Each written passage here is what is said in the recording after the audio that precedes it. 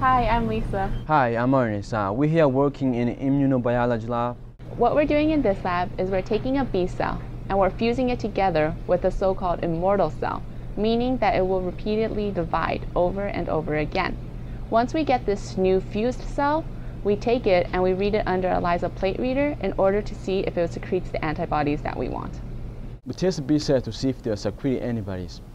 Now, this device will be able to detect non-secreted cells from secreted cells. We take those non-secreted cells and throw them out and keep the secreted cells. This device has ELISA illuminates the sample by using a specific wavelength, and a light detector located on the other side of the wire measures how much of the initial light is transmitted through the sample.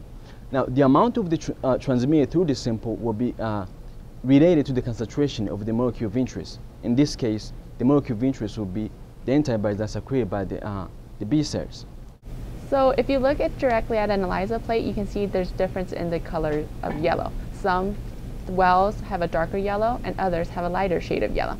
The reasons for this is because the color is directly proportional to how much antibody is inside each of the well.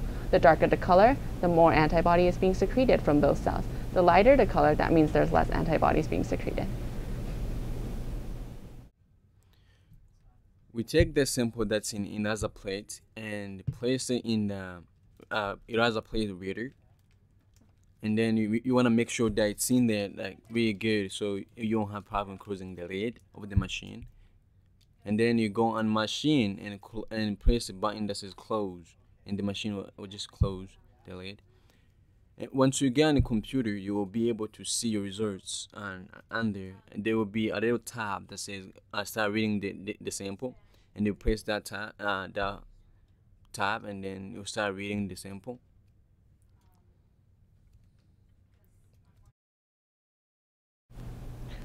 This device can also be used in clinical diagnosis. For instance, if you've been infected by HIV and has made an immune response, this device can detect those antibodies that are made by that virus. And if they test positive, that means you've been infected by HIV. And if they test negative, then you're not infected by that virus.